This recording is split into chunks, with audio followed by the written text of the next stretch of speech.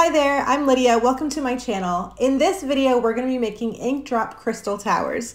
These molds were sent to me by Resin to show you how they work.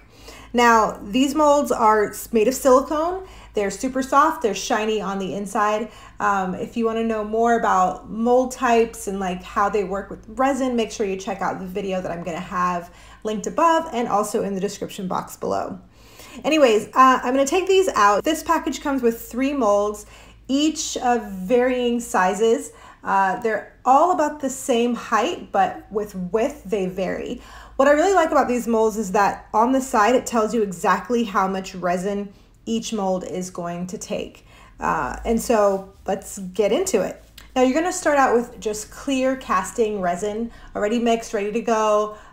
You want to pour a little bit into the mold, in the tip of the mold, and when you pour it in, you'll see that there's a little air pocket down at the bottom. You have to kind of scoop that out or scrape that out with a popsicle stick, something that's not too pointy, and just moving that air pocket out will prevent it from causing a hole at the top of the crystal when it's cured. All right, now that I've got that done, I continue to pour resin in, and then I'm going to start using my inks. I'm using Ranger inks for this. They have an awesome line of just regular inks and also pearl inks that have like a shimmery effect to it, and so I highly recommend those. They work awesome. When you're using this ink drop technique in the Crystal Towers mold, you want to make sure that you're only adding like 1 to 2 layers of ink. There's this trend or temptation to add like lots and lots of layers of ink and white and then ink and white over and over and over again. And that works well with like a more flat mold, but with these tall molds, it does not work well at all. I had some trial and error with that one, and I can attest to the fact that it's not the way to go.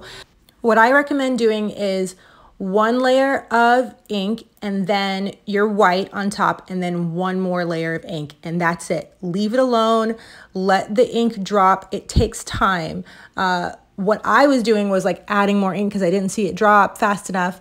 It just happens a lot slower in these molds, so just leave it alone. That's really it. Couple layers of your ink, 1 layer of white in between, and then just walk away and come back 24 hours later and you'll see how like beautiful it is.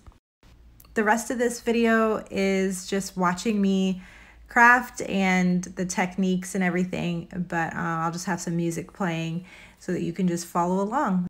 If you want to learn more about the ink drop technique in a shallower mold, I will have a tutorial video linked below.